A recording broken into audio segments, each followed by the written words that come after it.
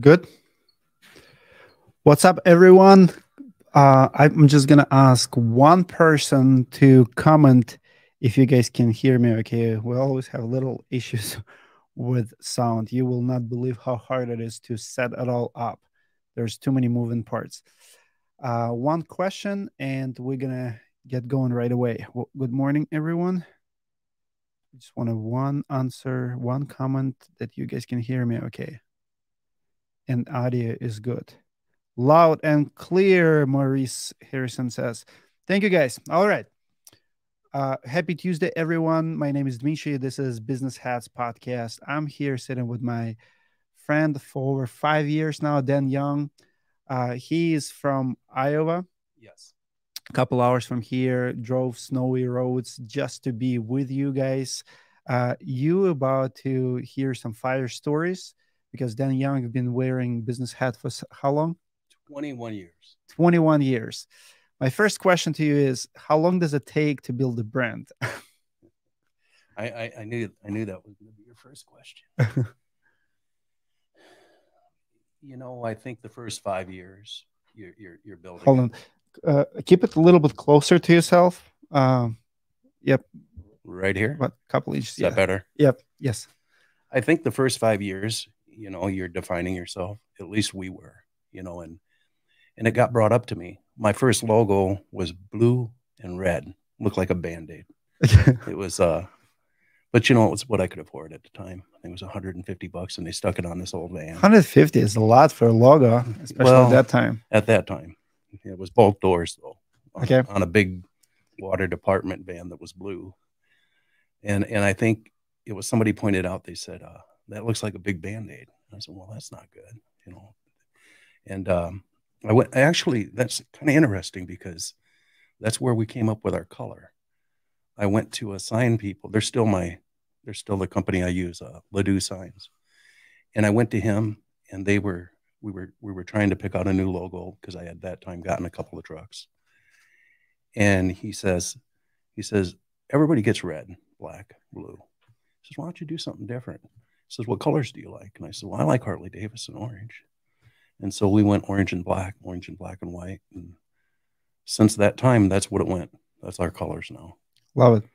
I would like to set up the tone for this podcast today. I want to talk about branding. I want to talk about our industry. I want to talk about sales because in the roofing industry, in the roofing business, you can wear one of the 5-6 hats. You can wear sales hat. You can wear branding hat. You can wear admin. You can wear all the hats that you want. And last week, you actually were part of it, I believe. We have a pretty heated discussion online on Facebook. People were, Joey, I think, came and he was just making a claim that I focus too much on retail. And I do. Like, for 7 years in the roofing business, I wear a retail hat more than any other hat because I love branding. I love when my phone rings. And I know you have similar path. And so many people replied and said, yes, you absolutely can build a brand. You don't have to storm chase. Let's talk about storm chasing versus branding.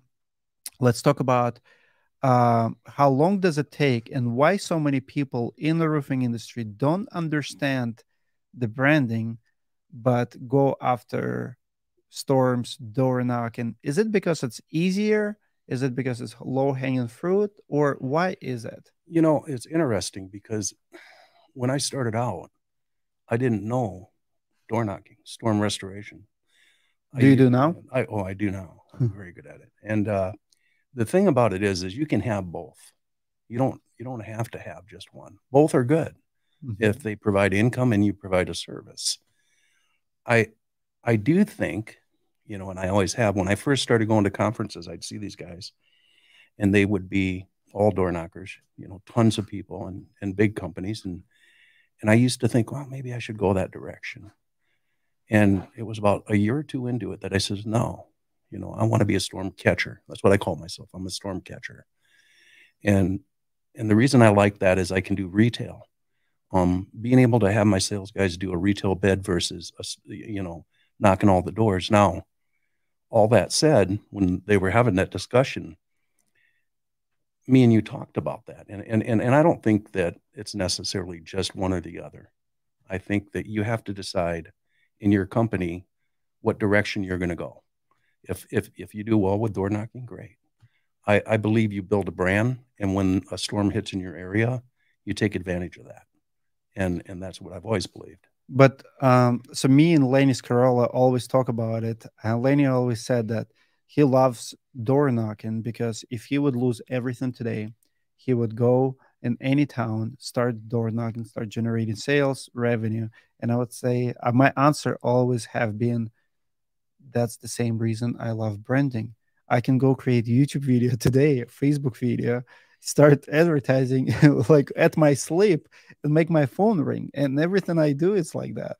Well, and think about it. This the pandemic, you know, is a prime example. We were knocking on doors, and I always hold the phone up here.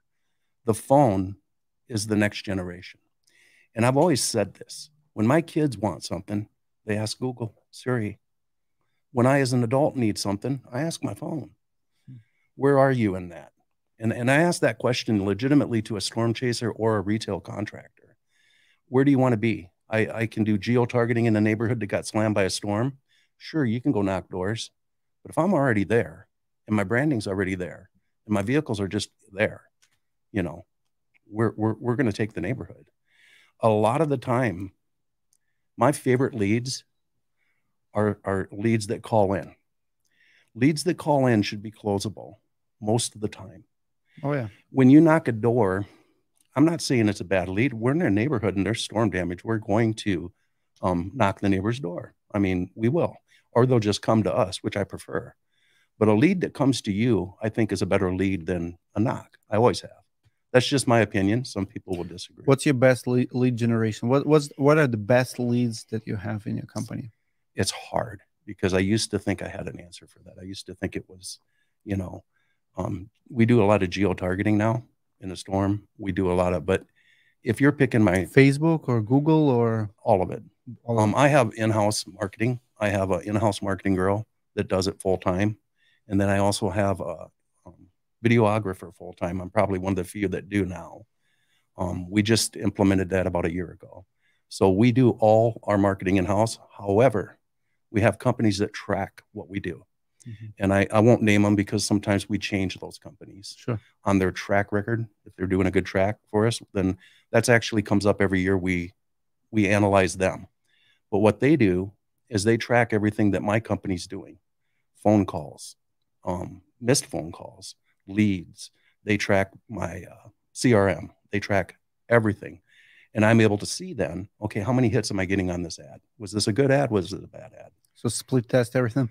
Guys, this is going to be all lead generation marketing. I mean, if you cannot learn from guys like us, I don't think you can learn this. But I want you to ask questions. Anything lead generation, anything branding in for me or for Dan, ask your questions because we'll sit here as long as you have questions and we'll try to help you as much as possible because marketing is hard. And I would say it's getting harder and harder because it's getting saturated. A lot of players, a lot of platforms, everyone's changing, but it's doable and it's adaptable. But you are the one who have to adapt. You have, do you feel like you wear that marketing hat in your company? I feel like I've laid out a path for the people that we hire now. In the beginning, my wife was in radio for a long time. So she brought some of the marketing to me. When I was real small, I used to get a little bit of a deal on ads. Radio was popular before the phone and everything. So do you do radio now? Oh yeah. Yeah. My marketing is broad. We cover radio. How many channels? How many total? We try to cover age demographic.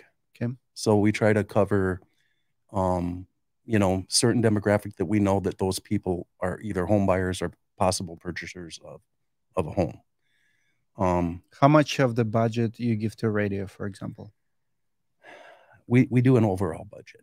So we take our numbers per year and we break it down into what we feel. We spend quite a bit on marketing. But there is markets that we spend more on and off. But in my local area on the radio, we saturate pretty good. And even then, when you're doing an ad, I'll touch on this because I think this is good for somebody that's maybe getting into this. If you can't afford to do everything in the beginning, we would target ads. So they charge you more for certain times of the day. Well, what times do you target your ads and what demographics? So what radio station matters? Would heavy metal? No, probably not. I'm just saying, you know, I'm going to target the middle family income. And then what time does your ad play? So you can choose these things. Mm-hmm. What time do people go to work? That's when I want my ad. What time do they come home?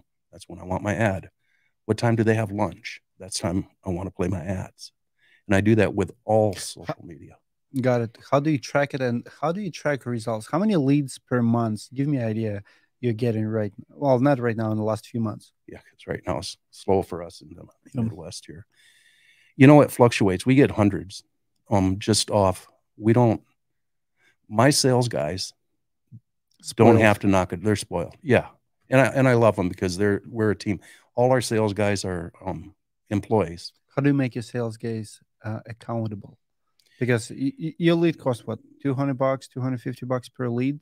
If you break it down, if you broke it down into the numbers, I have a manager who happens to be my sister-in-law. We have a lot of family in the company too, and we keep you accountable. But a lot of it is, if I see that you're getting too many leads, too much flow, and that you're dropping the ball, then I'm going to direct the leads in another direction, or she will. I think it matters on when you see that too many leads are coming in, it's time to train in a new salesperson and divvy it up, which happens every year. Of course. So you try new things every month, every year. Can you name few things that you've tried before that worked before but don't work anymore? Like, what's dying? Well, they used to say what the mailers were dying, and I know that there's that changed last year. I know there's a few groups that, yeah, because of that, but I've always believed in it. But it cannot be, in my opinion, only. When you saturate a neighborhood, I don't just do a geo-targeting with Google. I do newspaper, radio, I do postcards. If my guys are in the neighborhood, we will actually go to a neighborhood with our vehicles. They're all 1500 Dodge Rams, all identical. I don't do full wraps. I do partial, young construction. Save on brand. Yes, and even my synthetic felt. All my synthetic felt is custom. I buy it by the container. It's orange, pure fluorescent orange, so it sticks out a little. It sticks out, but it's also, it completes the branding, because they see you in the neighborhood, they see the roofs, they see the vehicles, they go online, they see the image again. So now they warm to you. We had tornado straight line winds this year in Mason City area, and the fire department was flying their drones, and they were showing on the TV, and everywhere you seen was orange. That's branding right there. Best money I ever spent. Love it. Yeah, because if you're a homeowner and you are in an association, or you're in a neighborhood, and 70% of the roofs have that orange color, they already know who we are by that color. Mm-hmm. You're going to get the call. How's competition in your markets right now? Do you have a lot of storm chasers? Do you have out-of-town companies who come only after? You know, it's funny because we were talking about this. Just me and my wife were discussing this. I don't really look at competition the same anymore. I try to be a leader and try to be going in the direction that I think our company needs to go as a leader, and try to direct our people the same. Am I competitive? Yeah, you're competitive. I mean, we both, mm-hmm. I think in this industry, you know, nobody wants to drive by and see the competition sign in an association you've been messing with for a while, right? But I think that if I think about that too much, it's not. I need to focus on what I'm doing as a business owner and what I'm doing as a leader to guide the company forward. Not, do we have people come? Sure. I mean, a storm hits, you see them. You know, by then I usually try to have the orange tarps on the roof, right? You know? I see. We have a question. Couple questions. This one comes from Growth Evangelist. What's the CRM you're using to back your results? I know you're AccuLinks guy. You know, let's talk about CRM. Yeah, let's discuss that, because this is one of my biggest things that I always see on. How many times do you see that? Here's the thing about CRMs. You will so there's like 10 CRMs right now, and they all have haters and they all have lovers, True. because the reality is it's not about CRM, it's how you use it. Just like with any tool, just like with the websites, like people say websites don't work, mailers don't work. It's how you work it, it's what you do with it. It's 100%. And we got AccuLinks, and I'll tell you, we got AccuLinks when it first came out. Almost, we were like one of their first. And I got it from going to a conference. So if you don't think a conference ever pays, I take nuggets. I don't no longer go to a conference and try to absorb 50 things. I pick 10 items, and then I try to pick 5 items that I can implement. I like implemental items. And then you have your 5 items that would be long-term implementation. But the CRM we picked was AccuLinks. We set it up. We set it up as a retail at first. So we put our numbers in there, and we were able to do retail bids. I think if your company's running, whether you're doing storm or retail, or you're just doing storm, your people should know how to put a bid together. Whether or not you don't need the insurance work to be able to know the numbers. I think, and that's about the only thing I ever said. What's your answer to those roofers who's who would not do the bid and always demand insurance paperwork? So we work for insurance proceeds? We do, and to be honest, that's how we work. Sure, I'm going to lay it out. But they don't know even how to put it together. Occasionally, we bend the rule. I'm not going to say we never have. And there could be a reason that you should have to put a retail bid together, and your company should know how to put a retail bid together. It's you should know your number, and I try to make sure I'd like our numbers to be close to what we're asking for from insurance. Why shouldn't your number be the same as your insurance number? Why shouldn't insurance have a different number than your retail? I've always kind of have that balance, and your number should be based on what your company needs for profit, charges, not what you make up for a claim. Absolutely. Obviously, I actually want to give huge shout out to Job Nimbus. Job Nimbus has been sponsoring, helping us for years, and I want to share this. Next week, December 5th to December 9th, I'm going on a cruise with the Job Nimbus. Oh. And I have not have personal time off for over 10 years. Last time was 2012 World Cup. I went to Brazil for 5 nights. So like no kids, because you need to understand, I have 5 kids. When I go on vacation for 5, 6 nights, it's a job. It's a work to go on vacation. And I've been burning out. I mean, with the rescheduling conference and stuff. And about a week ago, Mark, a marketing director for Job Nimbus, messaged me. He's like, Misha, we're going. And I just love the company. And one of the reasons I've been endorsing them, not only because I was using them myself, but the biggest reason is because of the people. So they have 3 owners. I've been in their office. I just love their team. So they messaged me. It's like, hey, we have extra spot. Do you want to go on a cruise? I've never been on a cruise before. So I came home. I wanted to take my wife, but she's in college. She couldn't make it. And I said, I've got to go. Like, I need time off, and this is perfect timing. Anyway, Job Nimbus, I'll see you next week. And I'm a Job Nimbus fan, but it's not about Job Nimbus though. It's about any CRM that you picked, you can make it work. Yes, that's huge. We were talking about this yesterday, and if you're going to have AccuLinks, Job Nimbus, those are, I've never heard. I don't look at it that way. The reason that we're where we're at is because with a good CRM, that controls everything that you're doing in a company today. But I think that if you don't have that, you need to change it too, by the way. Your CRM is only as good as you're going. There's many times you got to go in and adjust. I mean, there's so many people start using CRM and they use like 5% of capacity.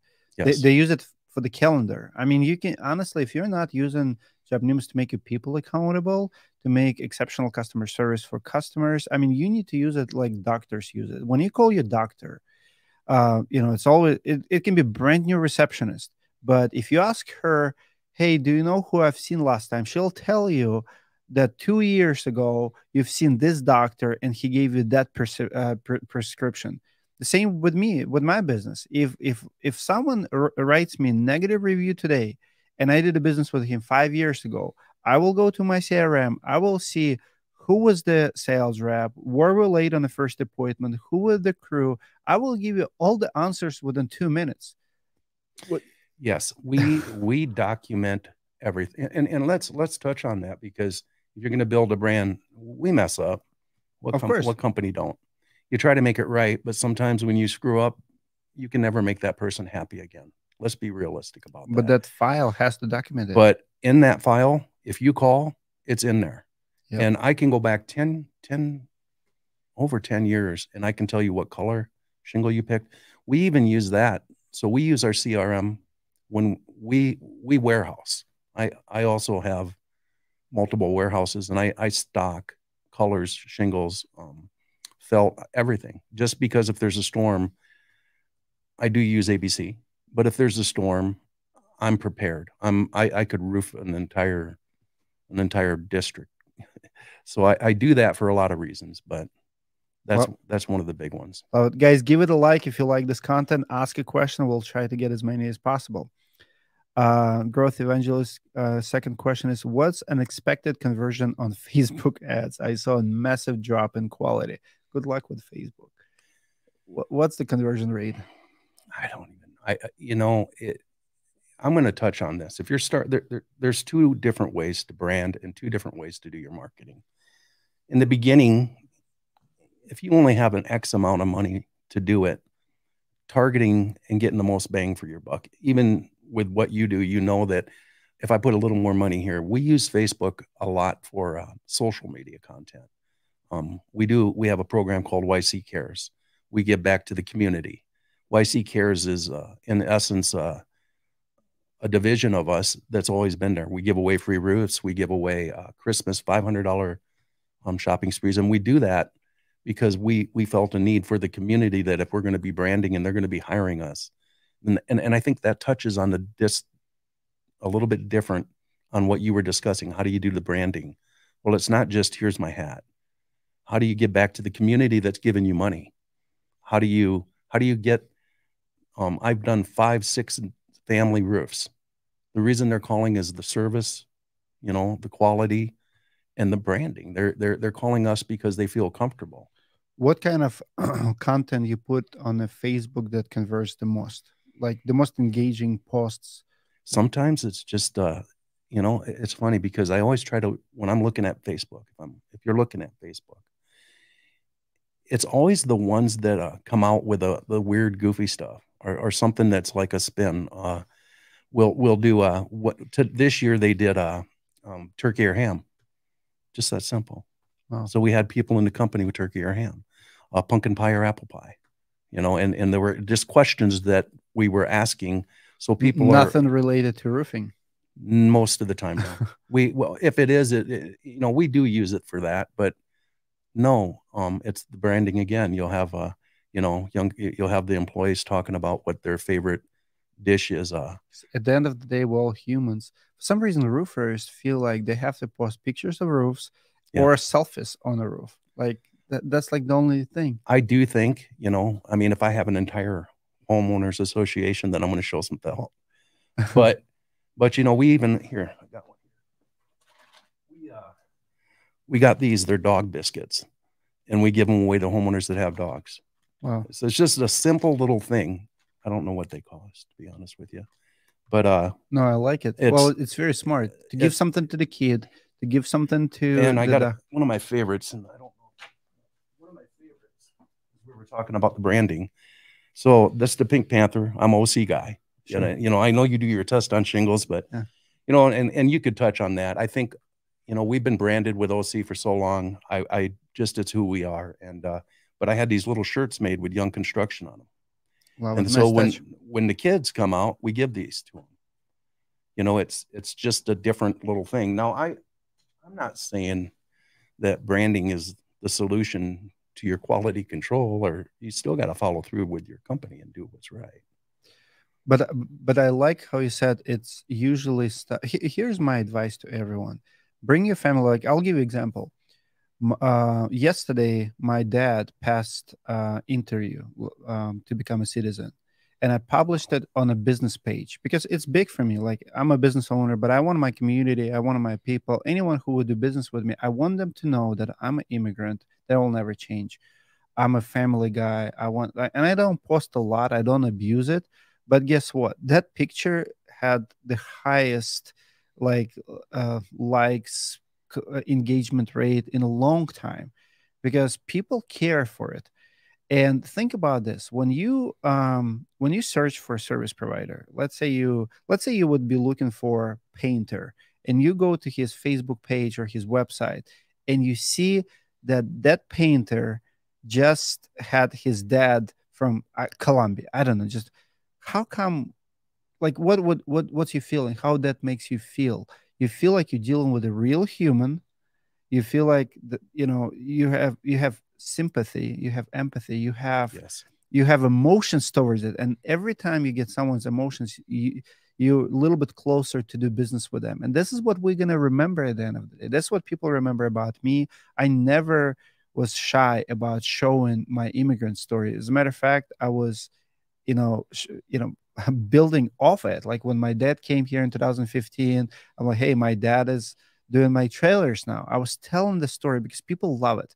So don't try to be the best, especially on the Facebook. Try to be different and find what it is different. Like you can be anything. When you're different, that's going to be a most engaging post. And to answer your question, the conversion rates on Facebook will be the most on those posts. I agree. I try to be human. Exactly. Bring in. We're a family-owned company, and you have a lot involved in that. And I think very similar to what your brother just came Hmm. to the United States, and what a blessing. I think sometimes we get sidetracked here. Hmm. I think every now and then we need to take a step back and realize this country we live in is a lot better than people 100%. people want to tell us. And it's only when you discuss it with somebody from another place, another country, that you really get a grasp on how blessed we are. What country can you go to and start with? I started my company out of the back of a Chevy Impala 21 years ago. The Wow. muffler used to fall off. I used to put flyers up in grocery stores and you pull the tag. I remember. See, but those kind of stories, that's what people like. Like if you publish that picture, like find the picture on the internet or go through archives, publish that picture, how it started. That's going to be most engaging. I still have that flyer. My wife printed it and put it on the fridge, and it was What's the interesting. last time you posted it? I haven't, but I'm going to do that. Which, Exactly. what's funny? I used to pull like 3 or 4 of the tabs to make it look like I was busy. But see, that's the thing. You know, You find something like that. I posted a pic. I found a picture of myself in 2005 wearing a belt. Where I mean, that picture has like I don't know 600 likes. Where on average, my post will get like 100 likes. And I never chase likes, but for me, likes is like how you measure attention, sure. right? So it's a split test. So I published that picture, and I couldn't believe the amount of comments I got. Like people are saying, "Oh, look at those skinny, long arms. Those are working hands." Like, and who is that guy? But it was awesome to share because everybody can relate to it. Like, you find a picture of you working 15 years ago, 20 years ago, first car, first. Everyone has one. Well, it was your. I remember your story still when you were telling me you were having a rough spot and you went to, was it New York for the ice removal? Boston. Boston.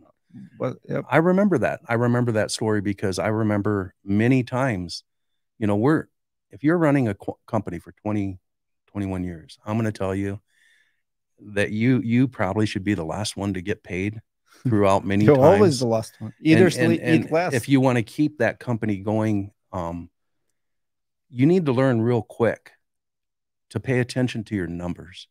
And you need to also, one of my biggest things, and I'm going to talk about my team. And I say my team, I don't want to be a boss. I don't like that word that much. I want to be a leader and I want to hire people. It took me a while because I'm kind of a control guy, but I had to let go and let people take over the position and do it their way. I'm able to leave now. If I want to leave for a week, I can leave. I don't got to worry about anything. I got great people in place. And How hard was it to delegate that you can do that? I think for people like driven people, it's more about letting go and letting people fail and letting people find out on their own. No one's going to do it the same way. And you have to be okay with that. If you want to build a legitimate company that's going to be successful, you got to put the systems in place that the company will eventually run itself, whether you're there or not. and start asking yourself, could I leave for 2 weeks? Could I leave for a month? And when the answer starts to be yes to those questions, you're in the right direction. When something's wrong, figure it out and put a system in place. It's like going from 1 million to 5 million. I remember going from 3 to 5 million. I remember that to this day. And it was very, very hard. What was the hardest? I think the hardest is just managing the workflow, learning that you have to have systems in place to take care of that, tidying up when you go from those numbers. And the same thing goes from 5 to 10, from 10 to 20. Those numbers and those jumps. What are you going to do this year? Do I mention that? This I wasn't going to ramp, but this year we're not as big as some of the companies that come here, and I'm not ashamed of that. One of the things that I think gets left out is not so much as how many million, because that's easy. I see a lot of people, that I go to conferences and they do 30, $50 million. And then 2 years, 3 years later, I don't see them. And I use that. And that just, some of them do really well and stay in business 10 years, make 100 million. But most don't. But it's true. But here's the question I think that gets missed. I'm glad you actually asked. This is the question. How much are you making on your contracts and on your jobs? What's your net numbers? What's your net? I have a guy, let's say that you're making $15 million a year. There's people that make 15 million a year that make the same as a guy doing 30 million a year. Sure. And the reason is he has a system, he has his numbers, and he knows what he's doing. The other guy, are you doing it for quota? There's companies that do 100 million a year and they're living off rebates because their percentages are so low. What do you think is the most profitable size for net? If I had to pick, because I've been, sure. I would say anywhere from 15 to 20 million is really good. It's a honey spot. 15 to 20. I like it. Now, if you're going to come in here and sell your company, if you're going to come in and build a company and you're younger, I'm a little older. So this question would be answered, I think, better by different age groups. So if somebody wants to build a company that's 100 million, you're going to have to dedicate a lot of time. 50 million, you're going to have to dedicate a certain amount of time. And did anybody offer you to buy you out yet? Multiple times. Multiple times. Why didn't you sell? I have two boys that are 14, and I have a girl that's going to be 12. She's 11. Me and my wife sat down and we discussed it. We have a pretty good life. I don't have, too much debt. I live pretty good. And the kids kind of want to possibly get into this. And then, you know what? I'm responsible for the people that work for me. My job as an owner is more nowadays about taking care of the people that are employed for Young Construction. And I can't just think of me anymore. They come in, they got to provide for their kids and their families. And when I say that our sales... How many employees do you have? 30 plus. 30 plus. It fluctuates because now that doesn't include, we run 6-7 roofing crews every day. We do 6-7 roofs a day, siding, 3-4 a day. So there's those people would bring it into the 50s and hundreds. But someone asked yesterday about vehicles, and I see this very small-minded business owners who start a business and they want to sub out everything. They want to 1099 every sales rep. They have hard time to buy a vehicle, buy iPad, and give it to someone. Yes. You have 30 plus employees. Your advice to someone who struggle to delegate and struggle with the assets to employees? There's different phases. If you're under certain numbers, you should be anything under $1 million or 2 million, 3 million. I think you probably are. Maybe you have one sales guy. You have to look at it logistically. Once you pass $2-3 million, it's 2-3 people. 2-3 people. So once you pass $5 million, I think you start looking at what you would do for vehicles. We personally went with 1,500 Dodge Rams. We logo them. We do a partial wrap so they don't look gaudy. But our employees, I've used 1099s. I've used subs for sales. I'm not saying that I would never do that, but I prefer an employee that sells. If you're going to sell for us, I have a vested interest in them and they have a vested interest in me. So we have 401k medical, match and retirement. They get a truck. they get a phone. Um, that person, and if we were just throw some basic numbers out, let's say you had a sales guy, he as a number, he would make $100,000 with me doing it that way versus another sales guy would make 150, but he doesn't have medical, he doesn't have a truck, he doesn't have a phone, he doesn't have a 401k. What's the $50,000 worth? I'm just throwing out numbers. Is the $50,000 worth more? And I find that for me, that guy with 2 kids, the 401k, the truck, and that, it's a pretty good deal. Whatever the number is. We don't have anybody, I don't think, anymore that sells under $1 million. I don't think anybody. Wow. Let's do a few more questions. Chris Cohen asks, do your sales guys pay in overhead? We and it's interesting. Yeah, we do have an overhead. That's provided with you not knocking a door. Really. Have I hired people that are percentages? Sure. I've tried everything. I think that, but yes, we take overhead out and it's not 10%. It's higher than that. It's just the way it is. If you don't want to sell for us, that's okay. Got it. Angel P is asking, I'm starting a new business. If you had 5,000 to start, what would you do to get the best bang for your buck? Would you start a business with the $5,000 today? I started one $100, some flyers and groceries. It's way more than I had. So it's interesting because I think that question would go back to referrals. It was what referrals is now. One of the biggest forms of marketing will always be referrals, by the way. Just if anybody's missing the boat, you already did Bob's house or Kim's house. If you're not reaching out to her friends and neighbors, we do a lot of doctors' houses up at Mercy Hospital where we live. I do most of their roofs. It's a referral system. They know who we are by branding, but they also know that we did their cousins, their relatives. They work next to each other. Reach whoever jobs you got $5,000, whoever jobs you're doing now, I guarantee they know somebody that needs something. And if you're starting out with 5,000, the reason we started our company, Young Construction, I did everything. I used to do everything. And I did that because I was broke. And you got to do what you got to do to put food on the table and provide for your family. I would add to it. This is the best time in business. I love that drive. The first year, you can do so much more. You can give so much attention to those clients. So if I have $5,000, and this is just me, first 3 goes to my vehicle rep, and I'll explain why. You rep your vehicle, and then I wouldn't even hire a company to do my website. I would do it myself. But I would go and I would take pictures of every roof that I do with my vehicle next to it. So you come to my website, on every page, you see, I would look like a franchise roofer, like with the $5,000. You build a website because now here's what you know how much damage you can do with a vehicle wrap. It's not about vehicle wrap. It's about image. Now, Facebook post, YouTube video, website image, people start seeing you. And now, like Dan said, you go for referrals. You do someone, like I remember first year in business, people are asking me, is it a franchise? I remember homeowner telling me, Dmitry, I asked him, why did you go with us? And he said, Dmitry, I did not want to hire a big company.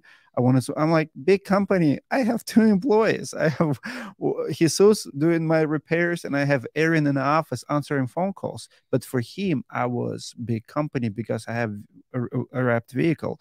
So that's $5,000, 3 rep, website, basic stuff, and then you just hustle. You do one job. You can, I bet you can get 1 job out of every build that you do. Well, and let's be realistic. When I started, when I say I put up flyers, I went to every local lumber company there was. I joined the chamber. I think it was the city chamber, was a couple $100. I would go to the lumber companies and say, if anybody needs a door, a window, you have to be willing in the very beginning to start. If you're just going to do roofs, I think that's limiting yourself. When you were talking about branding companies, I never forgot that, because there was a point maybe 10 years ago, I considered it back and forth for a few years. Do I call it Young Roofing? Well, no, because by then I had built such a heavy brand that they know we do roofing. Young Construction. Now, we don't do anything inside hardly at all anymore. Most of our work is. Siding was, I thought about giving up siding quite a few years ago. And it was my wife that actually said, no, let's just fix the problem. We have to do roofing and siding that are profitable. We need to figure out what's wrong and how to fix the siding in the windows so it's the same profitability as the roofing. Did he fix it? Yes, 100%. Increase the prices? You know, interesting. It was more, I had to take a step back and say, what's wrong here? And it went to how the jobs are being bid. A roofer goes to bid a roofing job. It's quick. Once he gets good at it, he's in and out. We had to slow down the sales process. He needs to take more time, or she, measuring and being diligent on what the material is going to be, because that'll kill you. You need to find out if you're going to wrap windows. All this stuff has to be documented differently than a roof. And then once you do that, you need to find yourself people that install siding like you do roofing. The same quality has to be there, because you're going to go back if it's not, and they're not going to be happy. And it takes a while to implement those processes.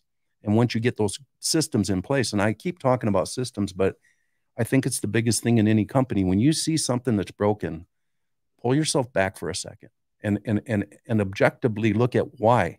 What happened during this job that caused it to go over budget? Because if you're running every job and it's on budget, you're doing better than I am. You know, when people say, you know, I've done little jobs and made more profit than a big job. It's just, sometimes that's the way it is. And you find out why and try to fix that problem. Got it. Let's do another question. Marie says, we're just getting started with the roof storm restoration. What's the best source to learn what to look for once you get on the roof when looking for storm damage? Missing shingles? Missing shingles? No, you know, it depends on where you're at. And this is a demographic one too. Me and you both know there's, you know, in the Midwest here, hail's your friend. I mean, really, it's going to be. Up north, Pittsburgh, Pennsylvania, is probably more wind. Wind is interesting because, you know, at least in this area, you need to realize that wind damage with an unmatched shingle is the same as a whole roof damaged by hail. And Iowa and Minnesota is a little different. We're opening up a new location in Albert Lea, Minnesota. This is I buy buildings, I lease them to Young Construction, and then I use Young Construction to pay McDonald's business model. I do, you know, and I keep two separate identities for that. You know, Young Construction. How many LLCs do you have? How many business heads? No, not a ton. Probably 4 or 5. 4 or 5 hats? 4 or 5 hats. I do the real estate separate. When I got into construction, you know, in 2007, I remember when the economy crashed, we used the construction company because there was people went from in retail, and that was really a bonus. People went from buying a new house to rehabbing. So for us being in retail, it was a win-win. We actually got bigger in 2007. And then so I carried that model over. I believe, and that's a little bit different if we're talking about companies and you're talking about storm restoration. There's how many companies do you know that do storm that don't own anything? No. Here's what I want to answer to Maurice and any retail guy out there who's trying to get into storm restoration. I see a lot of guys who are killing storm restoration game, and I see a lot of nice guys who don't last at all. And here's, I think, the main difference. You need to understand the business model is completely different on highest level possible on your character. And one trait of your character, are you a confrontational person? Because if you're a nice guy, hearing no as an answer from adjuster, from the homeowner, will devastate you. Not many people can. You know, like if you're a nice guy and you cannot pursue someone, if you cannot make a cold call, if you cannot door knock, if you cannot argue with someone else, like whether it's in court or whether it's during negotiation, you're not the right man for the job, unfortunately. And so many guys, they started and adjusters run circles around them. And if you see and study typical storm chasers, how they do it, they have the same objections. But they're, I don't want to say confrontational, but that's probably the best word though. They're okay to hear the denial and going after it, arguing that the roof should be bought. You're going to see and hear a lot of denials and a lot of stupid arguments by adjusters. And if you don't have a spine to stand up for yourself, stand up for, if you're not a fighter, you're going to lose this game. And if you consider yourself to be a nice guy, don't get an insurance restoration. It'll mess with your soul, with your character. And those guys usually don't get far because they cannot live with themselves. They feel like they're doing something wrong because they're not confrontational people.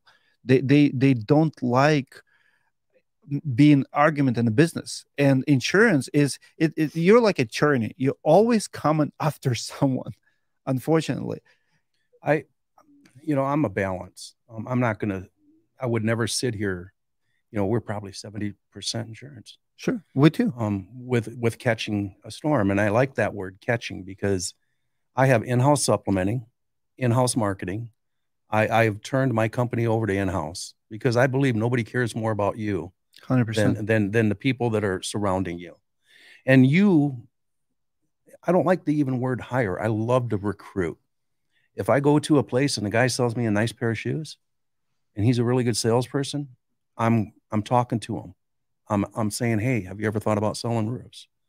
It's a different mentality. And I do this all the time. I talked to my sales manager. I said, I want to call all the customers that we put roofs on and see if they got enough insulation. $300,000 later in sales, probably, I don't know what the number was, but just by having all the sales guys sit at a table. It's not optional on that stuff either. There is times you have to be a leader, but you have to also tell them that this is what you're doing today.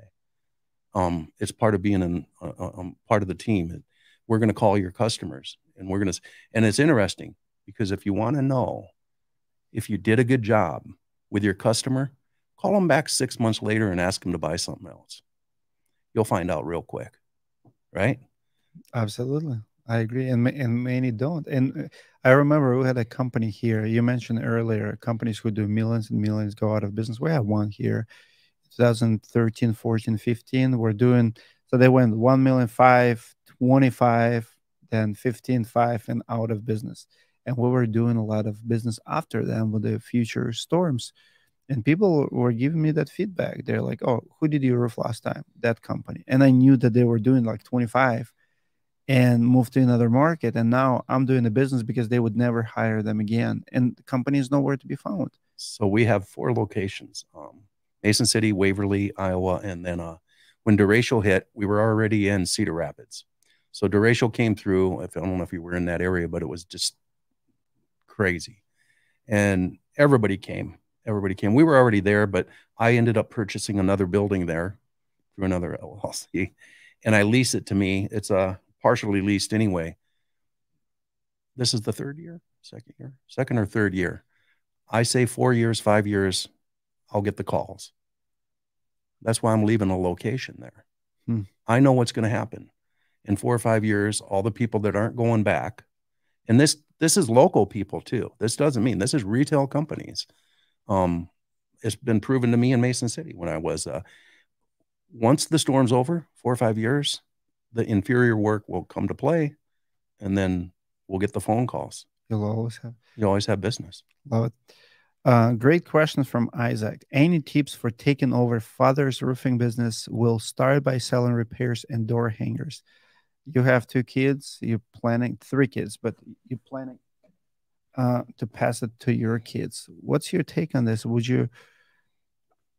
I would say taking over father's business, what's going to happen to the father? He's going to work with you or not? Like I recently did a couple of video tours, like Trust Roofing was one of them. Son took over the business, absolutely crushing it. The best family business story I've seen. But then I also have Tom Williams from Houston. He worked with his dad in Chicago. They couldn't work together. And that his ways. Tom wanted his ways. He went to Houston, built a company, doing millions of dollars in sales. It's really up to your character. I don't know what's. I mean, I would take over father's roofing business if there's a book of business, if there is some kind of assets, good name, good reputation, something. If he's just a sub for someone, or if he has 3 Google reviews, you might go on your own and start from scratch. I found a lot of people starting from scratch with the branding, and they just explode. And some people take outdated logo and outdated name with someone's initials. I mean, it doesn't have value. I mean, Yeah, both directions. I mean, did you grow up working with your father and that's the business? And are you doing, 5 roofs a week? It depends on where the business is. If it's a multi-million dollar business, if my kids get into our business, which is pretty big today for us, and they're starting out, my kids already come to the office at 14. One son during the summer works up the front answering the phones. My other son is going out with the lead of my roofing crew. So you're not coming into the business. No. And I do that because I love them enough to know that they're going to have to work. And here's the thing with anybody in your business. This is a hard one. And this is the one that I see a lot. It happened to me. You got to be willing to let people go that you love and that you care about. And the reason you got to be willing to do that is for the other people, not for me, not just for my company, but for the other people. Because if that person is pulling the company down, in effect, they're affecting the other families that are in your company. You have to make decisions. And even if some of those people are at the top, and it's happened, I mean, we all hear this story. It happened to me, where somebody quits and they started a roofing company in my own city. And everybody says, well, you're mad. Well, yeah, of course you're pissed off at first. Why wouldn't you be? Especially you train your competition. And well, I don't even mind that as much as if they would have come and sat down with you and talked to you. It's when they take proprietary information and stuff. But here's the deal. I don't think about that. I think about what direction I'm going, because in the long run, I could sit there and dwell on it. Now, do I pay attention to my competition? Yeah. You eat them for breakfast. But I pay attention to where we're going as a company. I want to be the leader of what we do, where, the best things I ever get from conferences was other people I have better ideas than I did.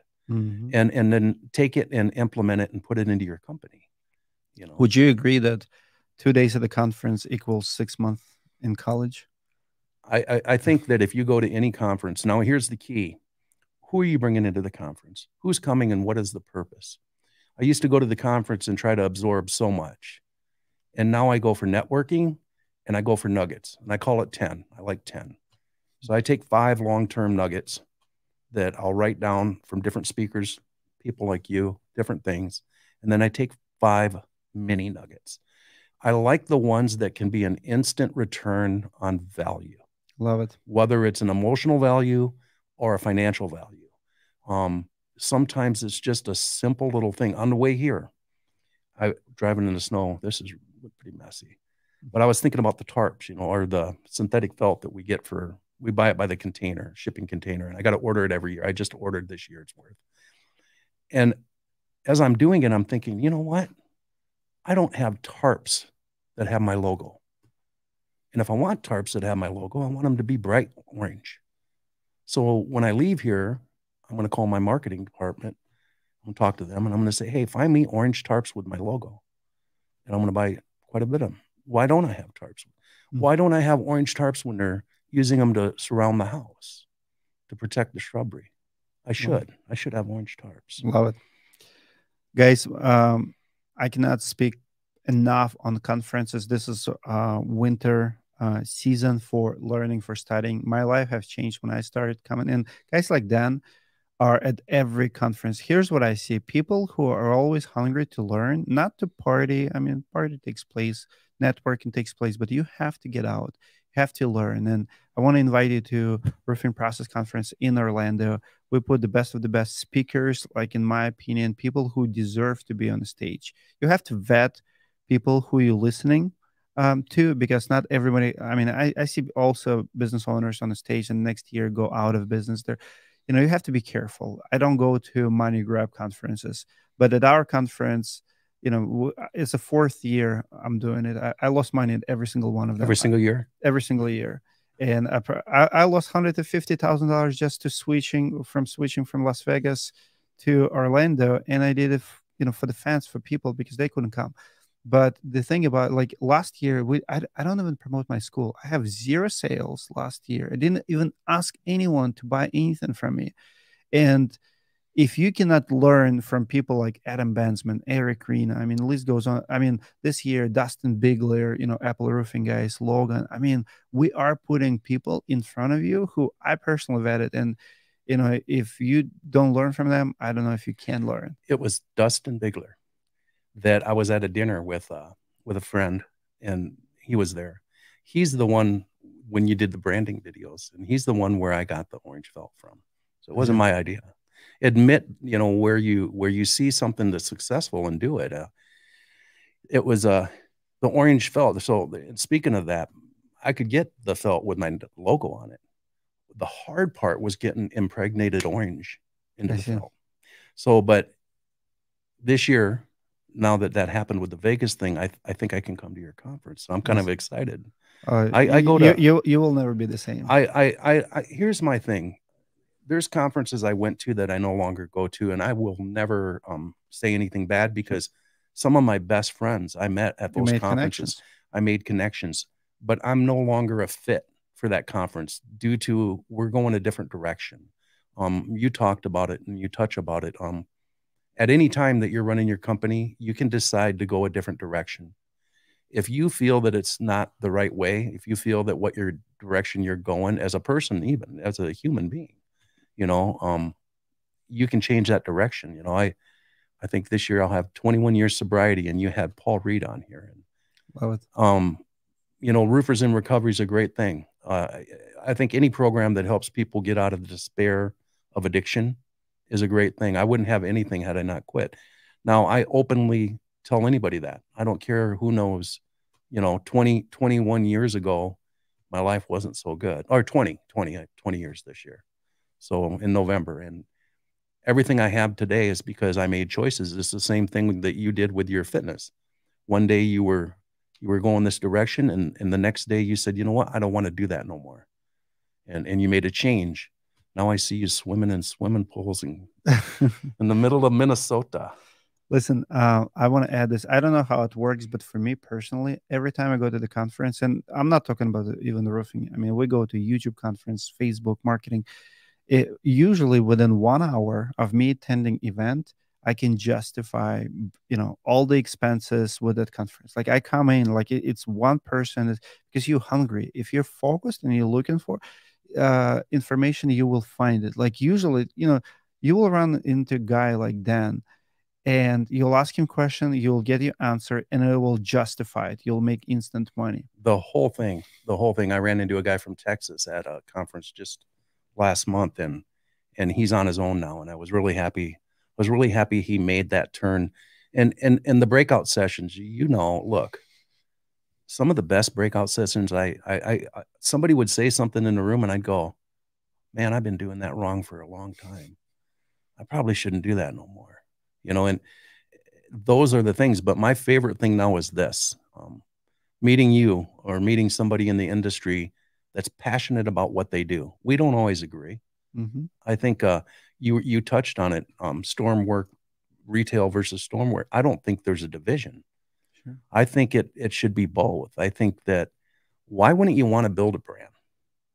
Maybe that's their choice. I personally, I would rather build a brand to where when I come to an area within 2 years, I go to areas and within 2 years, they're like, well, we didn't want to hire a storm chaser. A storm catcher, is that different? I don't know. Love it. Let's do a few more questions, comments. I love Steven Schneider comment. Posting pictures of roofs constantly is only flexing to other roofers. Do you see a lot of activity, or it just me, roofers for roofers? I see so many things, like roofers, instead of trying to reach the homeowner or do content for homeowner, everybody's like, when I started doing content, my YouTube channel for Storm Group Roofing, it was who makes the best siding, who makes the best shingle. I did not care what roofers would think about it. I went on my own. I did my research. I didn't care who I'm going to offend with it. It's like, what's good for my customer, Yeah. or stuff like Flex Seal, Like, how is it good for the customer? People stop losing using Flex Seal. That's a homeowner's video. And roofers hate on me all the time because I don't care for them. Like, When are you posting your content? So it's the same thing with radio marketing we were talking about. If you're working in an area that got hit by a storm, and you're doing Facebook and social media, and geo-targeting is huge, I might add, because geo-targeting, for those that don't know, is I can target an area, say an association or a neighborhood demographically, and I can put my ads on that pop up on your phone. I'm sure you've seen it if you went to a grocery store or something. Sometimes you'll see something pop up, and that's what that is about. And if I'm in an area, why wouldn't you utilize geo-targeting for that area? And of course, you're going to pour. We call a finished Friday. We do every Friday. We do a finished Friday all year long, and we show a picture of a homeowner possibly holding up I Heart Young Construction, or a picture. This year we just did one with a house wrapped with a bow, brand new siding and roof. Timing's everything. The same thing when you know that people are driving home at noon or having lunch. Why wouldn't you try to target your marketing at that time? absolutely. Growth evangelist asking, what's your usual accepted conversion for a roofing sales guy, retail and commercial? What's your closing rate? It's different. And I say this because it depends on what kind of lead we give them. If you call our office and you go out to their house, I think the closing rate is less than if we bring you into our showroom at Young Construction. In my opinion, your closing rate should be almost 90%. Hmm. Maybe I'm a high number, but I think it should be high because very few people in my area are bringing you into a showroom. What if it's a home advisor lead? I don't do home advisor. Why not? Same reason you do the videos on them. All right. I want you to answer to this. Do you agree? And because I have a strong comment on it, but I'll let you start. Nate Schwippy says, bingo, revenue is just a pissing contest. Do you agree that revenue is just a pissing contest?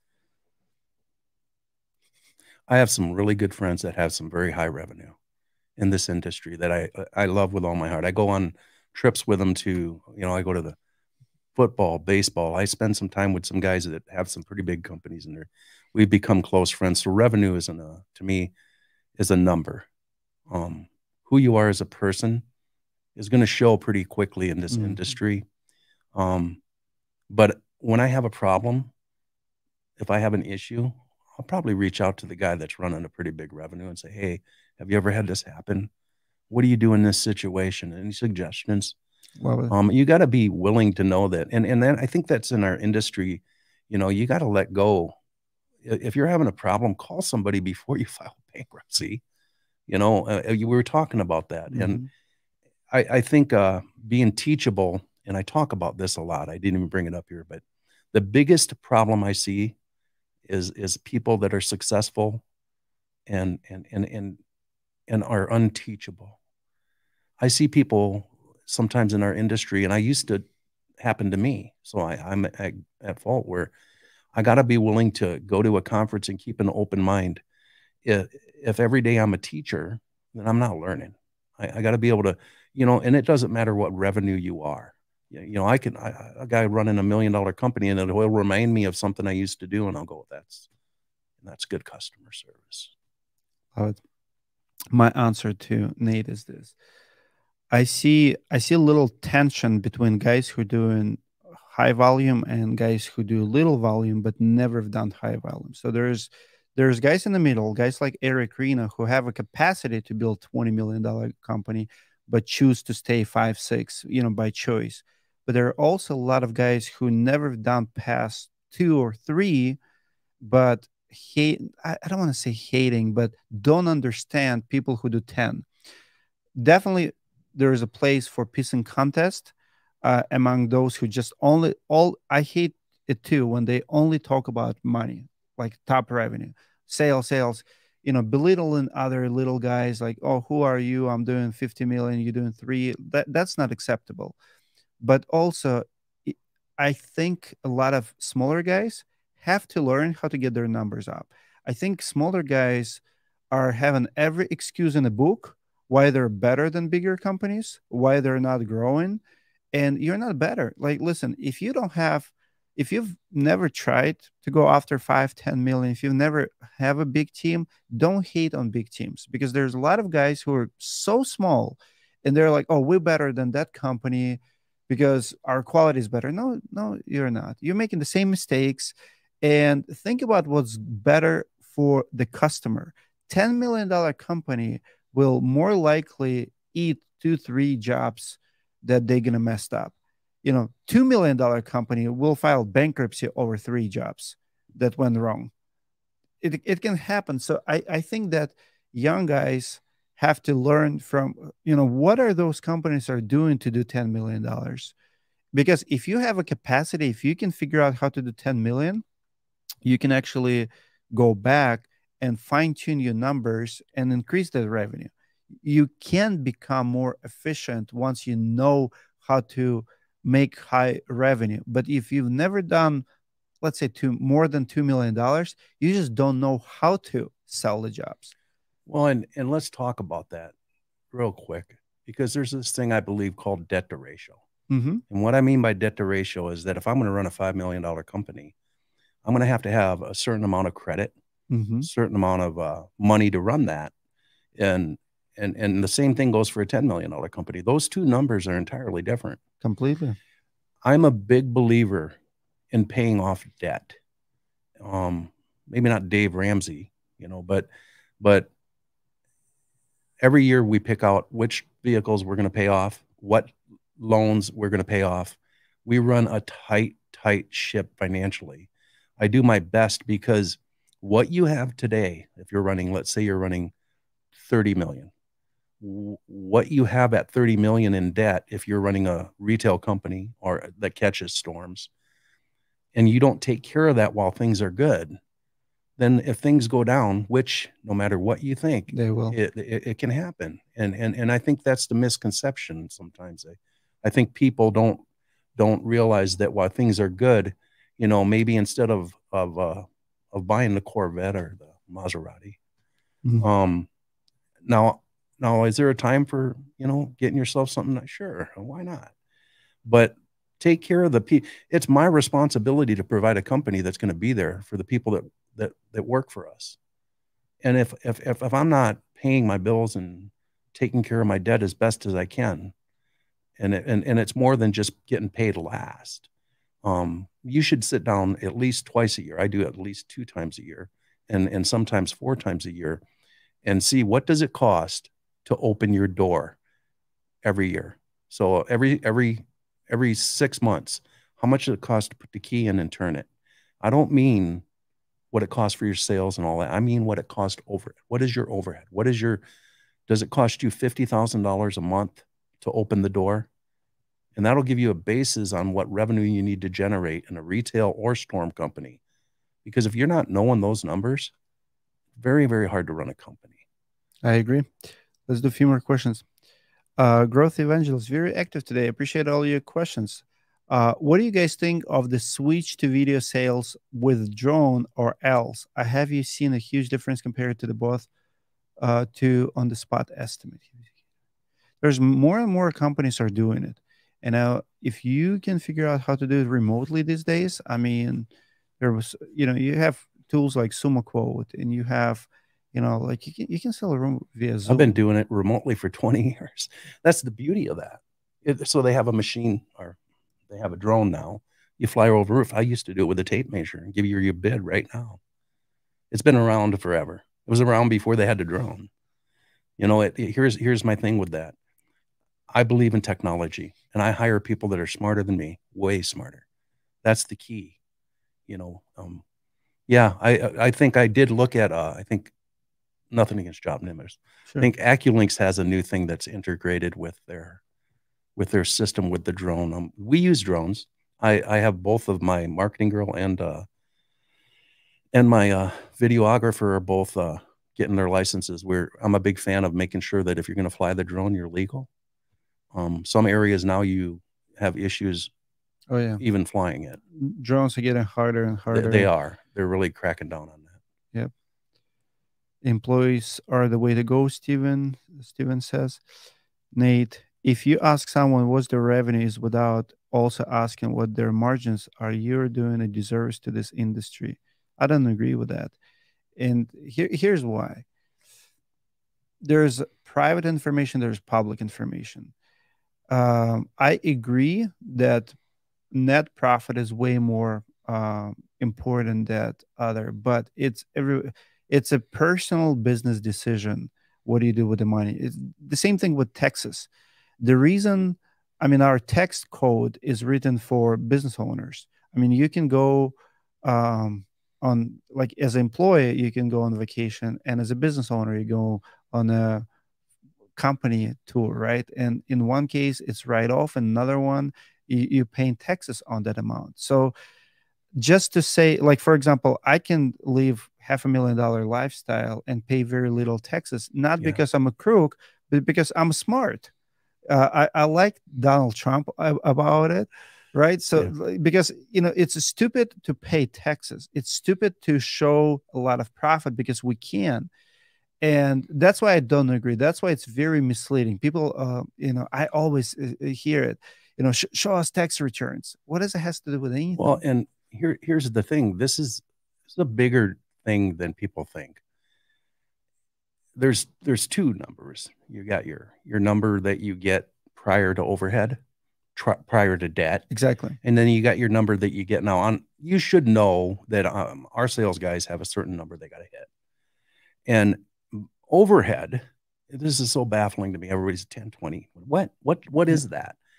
Your overhead is based upon what your debt ratio is. Mm-hmm. And if you're not adjusting it and looking at it what we just talked about, at least multiple times a year, that changes. That's why I try to keep my debt low. So when I'm hiring people, if I keep my debt to a certain point, my percentages are less for overhead. I'm not basing my overhead on some imaginary number, 10% that somebody made up. I'm basing it on factual numbers. What does it cost you on construction to open the door?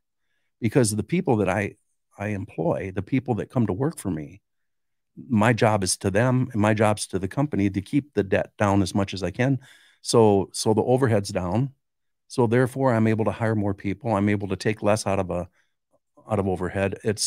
I've never believed in 10%. There's no such thing. Most people's what, 17? Easy. I mean, the average numbers should be, and here's how industry breaks down.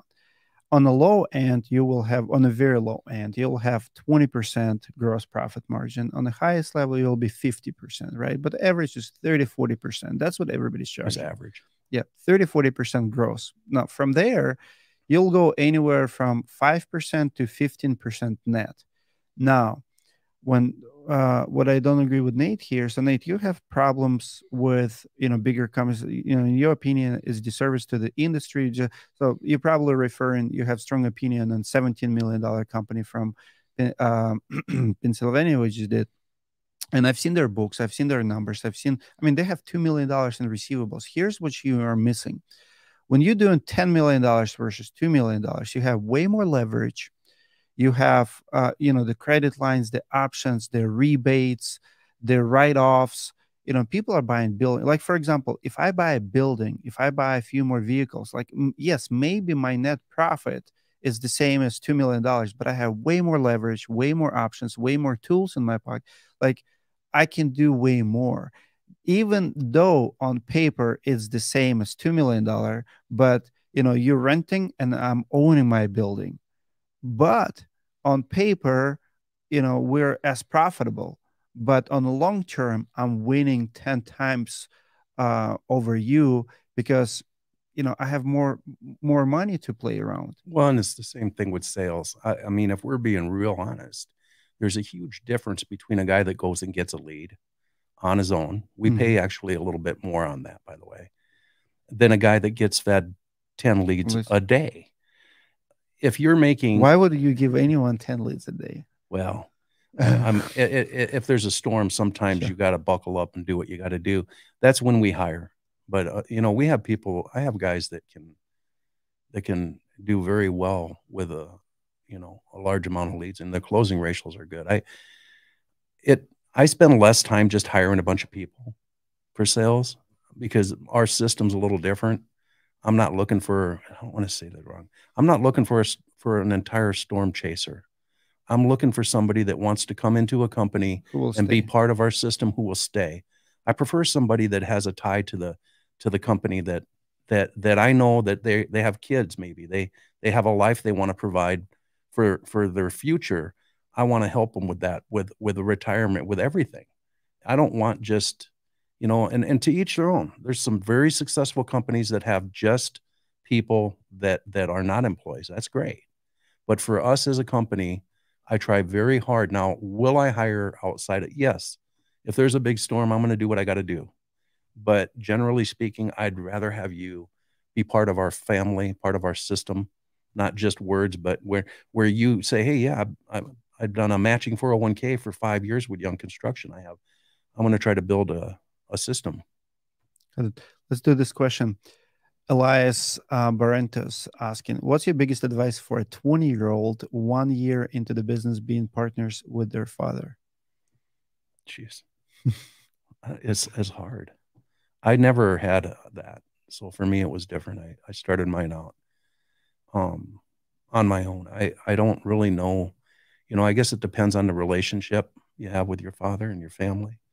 I had a business years ago that was smaller, and I had a partner. I do know that me and my wife are partnered. I'm still 1% more.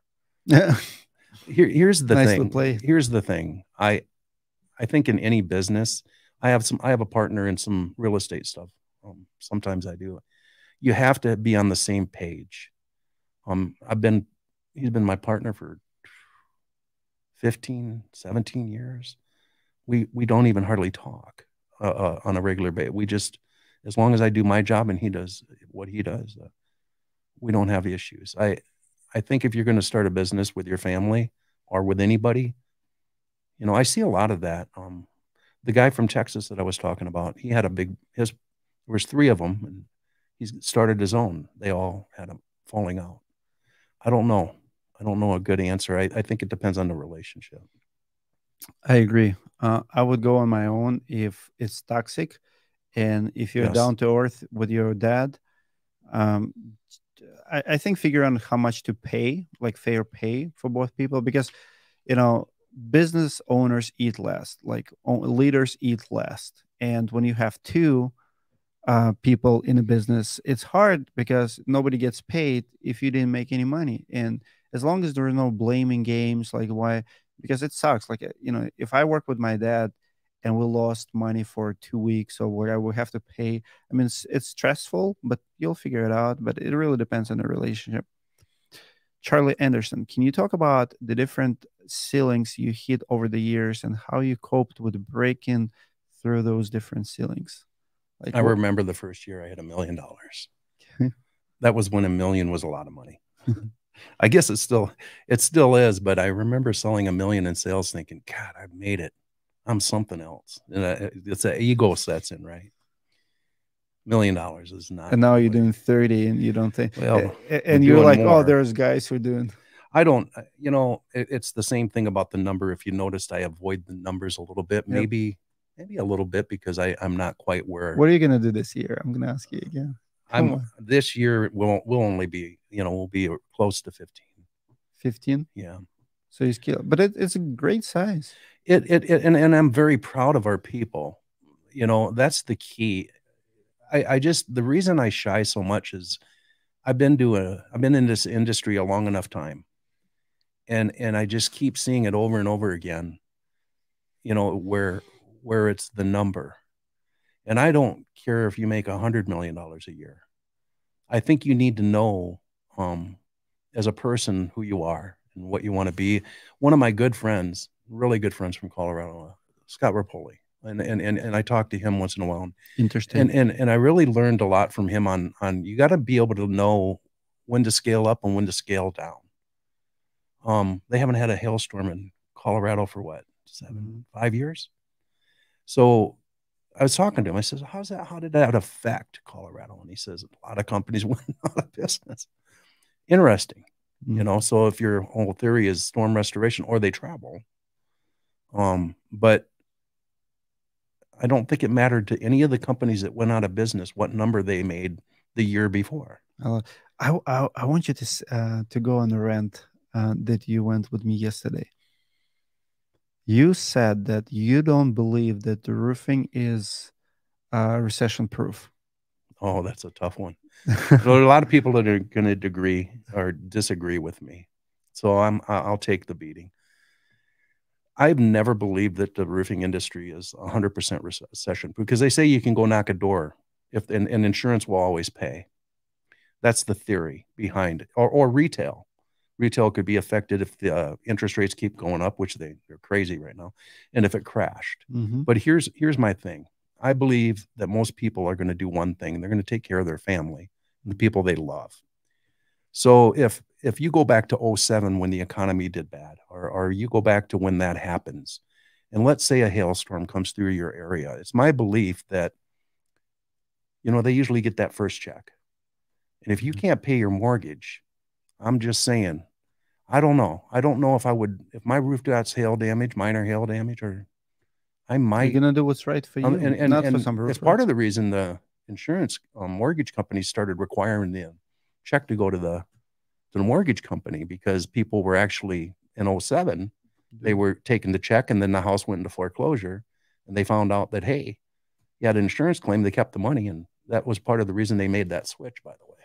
Really? That's why the insurance check sometimes now goes to the mortgage companies, which created the problem in the first place, if we're really going to be honest. Mm-hmm. They were the ones that gave the loans out that they probably shouldn't have, which created the whole situation. But you could spend days on the insurance, couldn't we? Who's the worst insurance today? Carrier. Demographically, that's a question that I believe would be demographically. I don't know. So in our company, we do in-house supplementing. I have two people that can do it. Would I sub it out? I keep saying today. Would I sub it out? Yes, if I had to. So far, we haven't had to. Supplementing it, for those that might not know, is basically when you take an insurance claim and anything that was left off and not in there, you put it back in.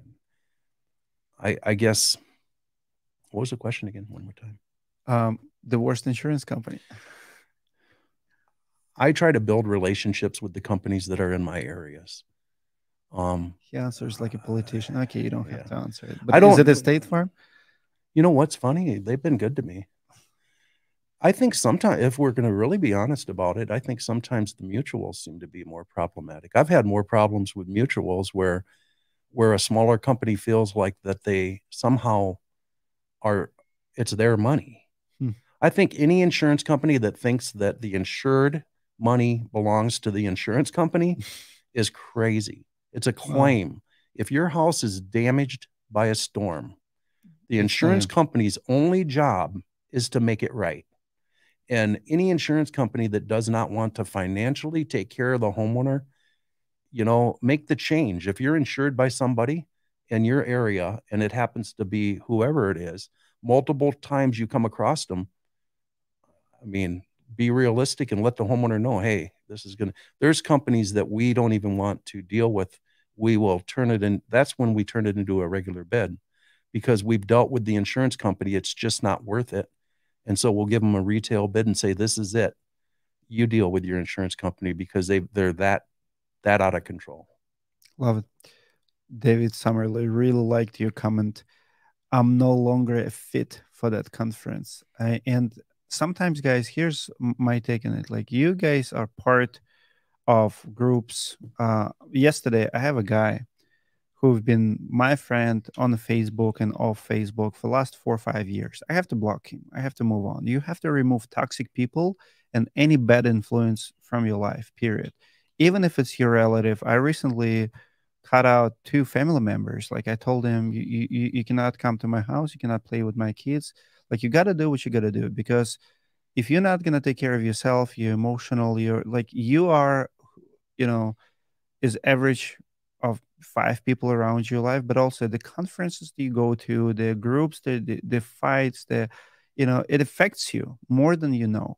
And If you feel like you're not aligned, I just heard it so many times when vendors are telling me like, oh, we don't agree but we go, or we don't agree but we like, first of all, you're spending money with someone, you're doing business with someone. I actually kind of like cancel culture to the point, I don't agree with everything that's happening with the Kanye and stuff, but to the point, if you're not supporting a brand, if you're not supporting the person, stop doing business.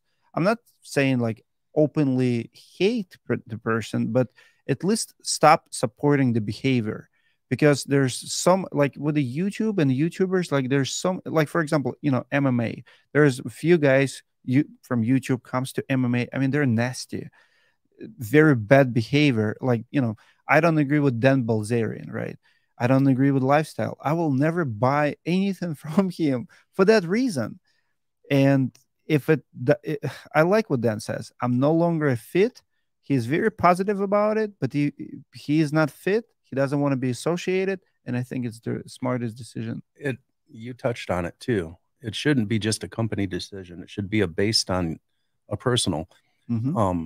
20 years ago when I got sober, I cut out everybody in my life almost. Mm-hmm. There was very few people that wanted to be around a guy that didn't drink. And I'll tell you why. Because everybody I was around, that's all they did. I think that if you're going to be a positive influence and change things, which you can do any day, you can wake up today and say, hey, I'm done with this life.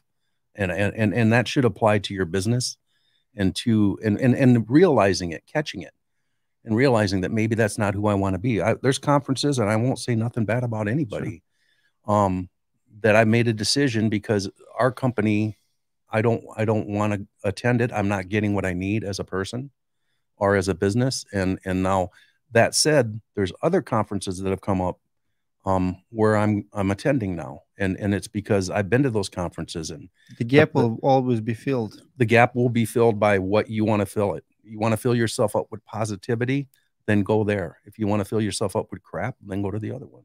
Love it. I want to add just one note to it. It goes on a very personal note. Because I consult with a lot of people, and I never made videos about it, but I have a guy other day texted me, battling over child support, not support, over custody, nasty girlfriend and stuff. A lot of times it's relationships. A lot of times I mean, if you're a woman and your husband is, punching you, or like raising voice or whatever, get out. If you're a man and you live with nasty woman who may be drinking too much or just bad influence, it goes on every single level. I made a decision to cut out stress from my life like long time ago, and I cut out very nasty relatives, and it was very hard, the hardest decision I've ever done, to lose a family member because they're stressed. I realized in front of them, I'm always stressed, like sometimes even suicidal stress, because you're like, how can you do this to me? And you have to say no. You have to stand up for yourself, for your character, and think about the future of you. You have to take care of yourself, because a lot of business problems, they come from family. The reason I'm as successful as I am, because when I come home, my wife is there, my kids are there, and there's peace. I cannot imagine coming home to screaming, yelling, arguing. Like, I wouldn't be able to do this if I have fight in the morning over who's going to be picking up kids from school. Well, and there's a huge difference on, in a relationship anyway, on having, disagreements versus, the family thing. When I did get sober, multiple family members were in addiction. And I remember that clearly because it was the hard part. The friends was, not as easy. It was easier, but I knew that if I was going to make positive changes in my life and not pick up a drink and not use, I was going to have to eliminate even family, and I did. I have a sister now that we're talking after a year ago, so it was probably 15 years. Wow. Now, I don't blame the family member, but just every time I was around them, it wasn't positive in any way. It wasn't a good thing. Now, this person, my sister, I love her. That didn't mean I didn't love her. She straightened up her life. It just took her a little longer. So now she's back in my life. But anybody that's in my life today, I try to control it. I make mistakes. I judge people. I called up a guy in this industry and apologized to him. You know how hard it is for a man, you know how we are, Mhm. to call another man and say, you know what, I'm sorry. I treated you wrong. And for no reason. I don't know why. But that's it. You know, even at this age that I am, realizing that I make mistakes, I judge people, and I judged him, and I shouldn't have. Mm. And I called him up, and he says, you know what? I would really like to talk about this sometime. He says, I really appreciate the fact that you called. Well, That's it. But sometimes you got to put down that, and the family is the kids you have at home, right? I exactly. see your video with your family. I pay more attention. We're talking about marketing. I see that more than I see anything else. You're cutting a hole in the ice and jumping in a pool in the winter in Minnesota. I did it this morning. That's how I feel amazing. Steven Snyder says, I think an entire breakout session on hitting revenue landmarks ceiling would be gold. Do you want to do a session on that? About what? Breaking session, hitting revenue landmarks ceiling would be gold. Yeah, I'd do that with you. I think, and I want to tell everybody today, you know, I appreciate you bringing me here, by the way. Dimitri's, Sure. you made a lot of good changes. If no one's told you, I didn't always agree with everything you were doing Sure. until the last couple of years. I saw the change in you, and you started going a different direction. But one thing I've always respected about you, you don't care what anybody else thinks. And I don't mean that in a bad way. I Sure. mean it, you know, here's the deal. Don't allow other people to give up your beliefs. Don't. If you believe what you believe, you do what you do. And that I have a lot of respect for that. In this industry that we're in, you know, if you can follow that, stand true to you and don't alter that, you'll be pretty good. Thank you. I appreciate it. Speaking of a conference, if you look at our lineup, one of the things we did, so keynotes are 25 minutes because nobody can sit through 45 minutes. I made a decision because I'm looking at I'm like, if I'm honest with myself, what's the last time I've listened to 45-minute keynote? It never happens. I have to break down in three, even if it's good. Now, 25-minute keynotes, but people on the stage, Dustin Bigler and Logan, I mean, they're worth like 150 million now. Now, Alex and Zach, lifetime builders, they did 30 million a year ago. They're probably 40, 50 million. So they are sharing keynote between those two. And a lot of people like that. Like I'm putting on the stage people at different sizes, people who have been at the game 10 years plus, and people who've done it in the 5 7 years, because there's different flavors and there's different ways. And that's what I love about this industry. Like Sam Kohler, first year in business, is what you doing after 20. I've but seen that. but it's awesome. It's awesome. It's more than one way to do it if you're smart, if you're educated. um Nate again says, Nate really want to run in circles around it. I'll bite. Everyone talks and brags about revenue without any talk of margins. And again, I think we have the same problem, not a problem, the same trend with the billionaires. Look at Elon Musk. Look at the big guys. Elon Musk worth $250 billion does not mean that he has $250 billion. It's interesting because I know guys that do 5 million that have more than guys Exactly. that have 30 million. Nate's got a point. Nate, Yeah. you got a point about this. Here's what I would suggest to anybody in this industry, no matter what revenue, because I don't care if you make 100 million. It doesn't matter. Sure. What if you're looking at what your life is? What do you want? What's your comfort? Is it 15, 20 million? Is 30 million going to make you feel a certain way? Exactly. I don't know. I think for me as a business owner, in a real estate I invested into, where do I want to be? I'm kind of there. I'm pretty happy today. I have everything you could ever want. I love it. It's not about, when you reach a point in your business, in your life, where it's not necessarily about the money. And I'm not saying that I don't want to, because I'm very aggressive. Mm-hmm. I'm very, competitive. But there's nothing today that I don't have, or that I don't have. I'm the same I'm way. just, so my family, my life is probably the best it's been in many, many years. But I had to do some stuff to get to where I'm at. Would I buy $100 million yacht? No. But am I content where I'm at? I can go anywhere I want, do what I want. I I love have it. a great people that work with me. I do think sometimes in this industry, and maybe this is something for you sometime, we're so stuck on what we do for a living. And there's no talk about most roofers have no retirement. They have no backup. I Nope. see guys that have $50 million companies that don't own anything. And my buddy, some of my friends that I talk to that are successful, they're diverse. And the thing I never understood, and this is something I've never done, is why would you just rely on the company to build a retirement? And I say this as somebody that's reaching a point where I'm probably 12 years older than I'm 12 years older than my wife. And what would your retirement be? Well, I've been working on that for a long time. I could stop today and the company could run it. And what besides roofing are you doing with your money to ensure that your family is taken care of? And are you building what's called generational wealth? Because this is where I'm at now. How do I build generational wealth for the kids, the people that I leave behind?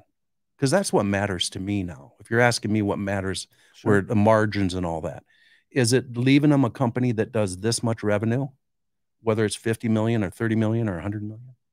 Or am I building generational wealth where, they're not going to get left X amount?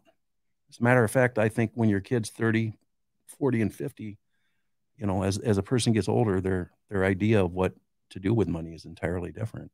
Oh, 100%. No, I agree. 100%. Love it. I changed my perspective, not only on money, but on sizes. When I started Storm Group, I wanted, like, I was looking at $50 million company and I want to beat them. And then I'm like, you know what? I'll beat them by reviews. And it took me 2 years to beat them, biggest company in town. But then I lost passion. I'm not a money driven person, never have been. And when I reached 4 or 5 million and I started traveling, I'm like, I want to do more of these. I want to work 5 hours, 6 hours a week for my roofing company, and I want to do this. And I did for 3 years. I did this. And it was a great time, wasn't it? Yeah, it was amazing time, because when I find your passion, but it's the greatest example that I've seen, and I've traveled to way over 100 companies. The greatest example, who the smartest guy with his money, and to answer this question, is Eric Reno. The guy does 5-6 million a year, owns tons of real estate, extremely profitable. He's probably 20 net. So if he does 5 million, it's $1 million every year. Invest every single penny of it, right? So humble guy. I mean, yes, his RV. He is like, we all have our little toys and stuff, but he doesn't have $100 million yacht. But the guy could build $50 million company if he wanted to, but he decided not to, because, and he makes as much money as $15 million company I know of. It's interesting because you did your roofing company, and I remember meeting you.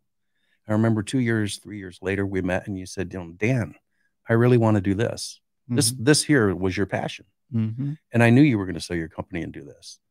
For me, my company is my passion, but I used my company since 07 is when I started investing in real estate. And I've done pretty well. How many buildings do you have? I think we have over 200 and some doors. 200 buildings. Doors. What does it mean? Because some of them are multi. It's easier to explain. So I just finished 7 units. Units. Yeah. Different. Some are single family homes. I have a lot of single family homes. Wow.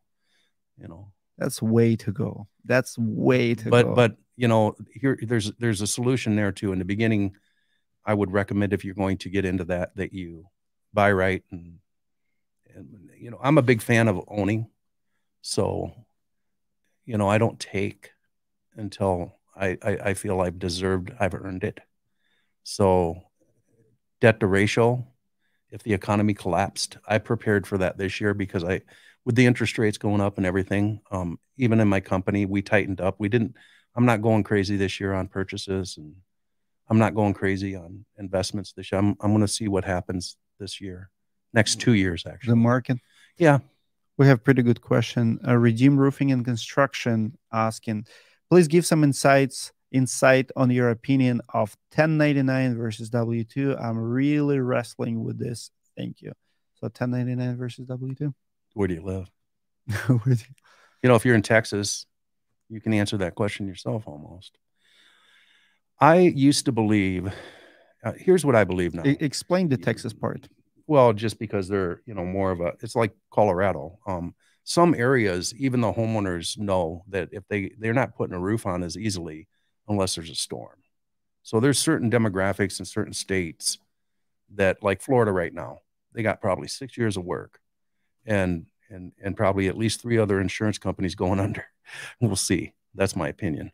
But well, I think a 1099 versus a W2 has to be a company decision at the top. Would I still use a 1099? Yeah, sure. If I get enough work, if I can't keep up, but they're going to have to conform to the way we do things.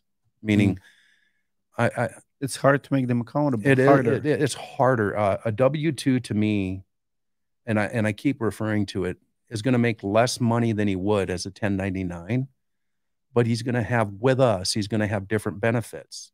The medical, the retirement, the truck, and the phone, all that's covered by me. That well, not entire medical. They got to pay their premium and everything, but that's a different type of person, and I feel it commits them. I think that person looks at the company as being part of their success, and with that, I feel that I need to provide them with a certain amount of leads and sales, or they're not going to want to be that. If I don't give them any leads, why would, at all, why would they want to do that? They just wouldn't. It's a balance. Got it. Juan Angel is asking, he's saying I'm starting my roofing company. What's the proper way to set it? C corporation or sole proprietorship? Revenue. That's a decision done by what numbers you're generating. I would recommend, and I will recommend this. The 2 best people outside entities is your lawyer and your accountant. 100%. And both of those people should be meeting with you on a regular basis. I do not even buy a property or sell a property without talking to both those people. They will get upset with me if I do, because all that decisions are based on what happens in your company financially, especially your accountant. There's 2 types. So if you, in your insurance is huge, because I remember when I first started, one day I woke up and I didn't have $25,000 that I owed. And I learned real quickly that work comp, where we're at, work comp is a killer. It's very expensive, very expensive. 100%. And if you're not paying attention to your subs and other people, you could end up owing a lot of money. So it's very important that those positions are somebody that's going to sit down with you and say, and pre-plan it. So with your accountant and with your insurance company, you should be laying out the next year what your revenue is going to be and adjust what you're putting away so you don't have that happen to you. If you're running $1 million company and a storm comes to your neighborhood and you do 10 million, you're going to pay a lot. And if you're not taking some of that money as you're doing the jobs and tucking it away, it can be an issue. It can be a big issue. I've seen companies go under over that. Jim Brown is asking, is it ever appropriate to earn lower margins as you are scaling? No, I don't. That's actually a good question. So we, as a company, have our salespeople required to try to hit certain margins. That's what we do. Now, if you're a company and you're coming across an association with thousands of squares, and the numbers are going to be different. So let's be honest. At least that's how we do. Anybody else that says they stay the same, good for you. Okay. We will adjust numbers. Some of that is because I warehouse. So there's a huge difference with buying power. When I was smaller, I wasn't able to do some of the things I do now. But when you buy a container of felt, your margins fluctuate a little bit better. Mhm. So, you know, and you're buying power with your distributor, by the way, no matter who it is. I'm not going to put one above the other, but your distributor should be coming to you multiple times a year. We meet them every at least two times a year, and we discuss what we're going to pay for material. How many price increases did you have this year? We had them, but they were later than most, because we make agreements and we honor them. I expect my distributor to honor the agreement. Now I understand he's got to make money too. That's the misconception. I'm going to switch and buy it from Menards. Good luck with that theory. But I think I would rather pay a little more and have a distributor take care of me than to try and nickel and dime them. When you talk to your distributors, I could call my distributor right now, and if there's something I need, it's done. Not because I'm buying X amount from him, but because I've earned his respect. You know, there's a misconception, I think, there. Sometimes you got to, you know, it's a business. If I try to take every bit of profit my distributor is going to make, you know, but then I got friends that do that. So I'm very, very competitive on that. Why you cannot buy directly from manufacturers? Why wouldn't they sell to bigger players who have warehouse, who can buy truckloads? Well, you could. It's just about how they wouldn't sell it. Not for long term. Maybe. Well, it depends. Do you own a lumber company? But because I know people that, you know, you could. It's here's why you don't do it though. And I'm going to answer this because this is a good question. Sure. You could set up a corporation and sooner or later the players in the neighborhood are going to get upset with you. You're going to piss everybody off, really. Why? Well, the people that distribute, let's say the lumber company, the local lumber company, ABC or whoever, they're going to say, wait a minute, Menards, and they're going to go, you're selling to him and he's getting a discount price. You know, that's eventually why. Buying direct, I guess there's companies that probably do. I'm sure there is. I don't. Very little. I negotiate. So I'm a big fan of if I buy, you know, 15,000 square as a number, then what could we look at for price increases when, you know, it's the bigger picture. When you're buying a custom felt, it was an easy one. You know, I used to buy custom felt, but that takes about a year to plan because it comes when it's shipped over in a container ship, it takes a while to get it put together. So I go through a distributor and they take care of that.